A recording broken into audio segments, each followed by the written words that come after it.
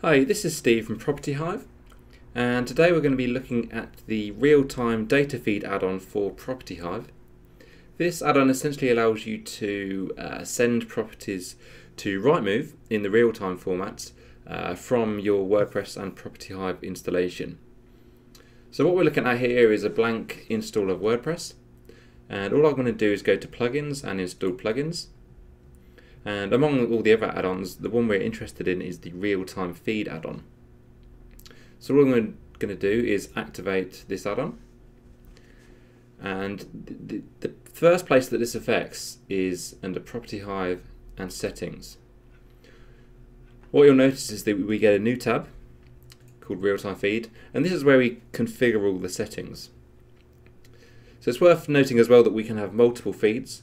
So we could have two feeds to Rightmove, or should another portal support this format in the future, we could have one to Rightmove and one to this other portal. What we can do is we've got no portals or no feeds set up at the moment. So if we add a new one, so portal name, that would typically be Rightmove in this case. Then we have two free modes. We have off, test, and live. Off essentially means it's deactivated. Test means that you'll be able to select the properties that are going to be sent to the portal, but it won't actually physically send. And live means that you can both tick the property to be sent and also that the property will actually physically be sent. So the test mode is great for when you're configuring it. Maybe you want to have the option there on the property to select, but you don't want the actual properties to be sent as of yet. So working down the list of options, so most of the stuff that we find here is stuff that the portal will be able to provide to you. In this case, what we need is a certificate file, and that's normally got a file extension of .pem. And all we do is browse and upload to that file. With that, there'll be a password, and then what will happen is we'll need to have free API call URLs. Now again, Rightmove will be able to supply this to you, but there's essentially going to be two sets. There's going to be one set of URLs when you're in test mode, and one set of URLs when you're in live mode. With the test mode, what normally happens is that you need to prove that you can successfully send properties, successfully remove properties, and what they do is they just make sure that all the data is coming through okay before they give the authorization to put it live. So at the time of going live, there will be a need to come in here and update these URLs. But when you're initially setting it up, it's the test ones that you're going to want to use. Further down, again, this stuff will be provided to you by Rightmove, but essentially what we're after is a network ID and a code per branch. Now, what you can do here is in Property Hive, in this add-on, you can add a different branch code per office and then per department.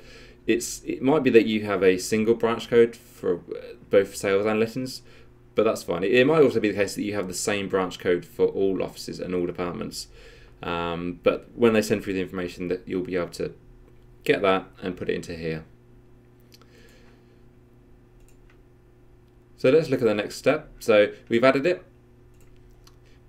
If we return, so we can see we've got a few errors here because we didn't enter that information, but that's fine. We can see it's live, we can see it's called Rightmove, and then would we have filled in the information here, it would have appeared green. Further down, the next step is the custom field mapping.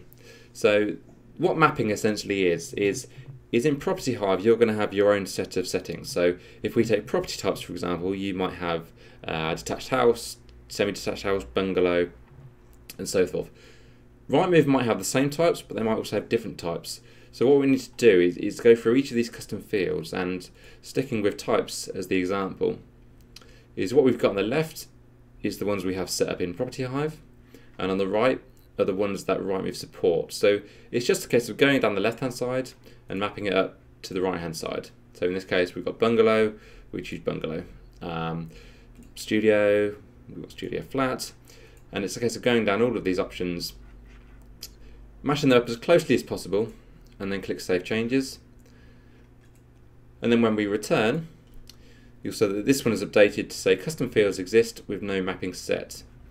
So there's three stages here. One is you've got the red no mapping set, you've got the orange one, and then green when all the types are mapped. So this is useful for knowing if you've got any outstanding. It's also good if you add a new custom field at a later date. So if we was to add duplex to the property types, we'd know that we need to come in here and remap it.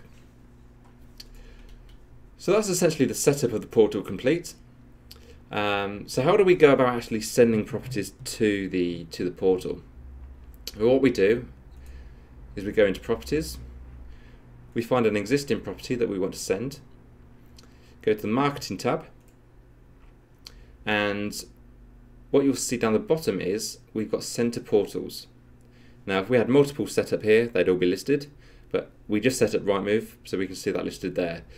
A property has got to be on the market overall at the top level, but then also we can select send it to the portals as well. So in this case we're going to choose on market and send it to Rightmove, and the property will get sent as soon as you click update. So if we click update, that will have attempted to send. Now because we didn't enter any branch details, we didn't enter any URLs, that's failed, but essentially that would have gone sent. If you don't see any errors, that means it's gone through fine. If there is an error, such as in this case, or even if there's a missing postcode or a missing price or anything like that that comes back from Rightmove, what we can do is we can go into the error logs and view the error. So this is the next part to this setup screen. So we've set up the portal, we've mapped the custom fields, but what we can also do is we can see a detailed history of everything that's gone on, both successful sends, failures, and with the failures we can see the exact error. What will happen is if we select a option from the log files, we'll see the exact error. Now, like I say, in this example we didn't put any URLs in, so we're going to get an error regarding the sending of it. But were it a missing postcode, for example, we'd see missing postcode. With the error we can also see the full request that was sent, and if we had a response we would see the full response. This just assists us with getting in touch with the portals to say, you know, this is the request we made, this is the response we got. Just a bit more debugging information really. And that's essentially it. Like I say, you can have multiple, if you find multiple portals that support the format. Like I'm aware, I think at the moment it's only Rightmove that support this format. Yeah, that's essentially it. As you can see, we got through that process in no more than a few minutes, and then it's just a case of selecting the properties that you want to be sent.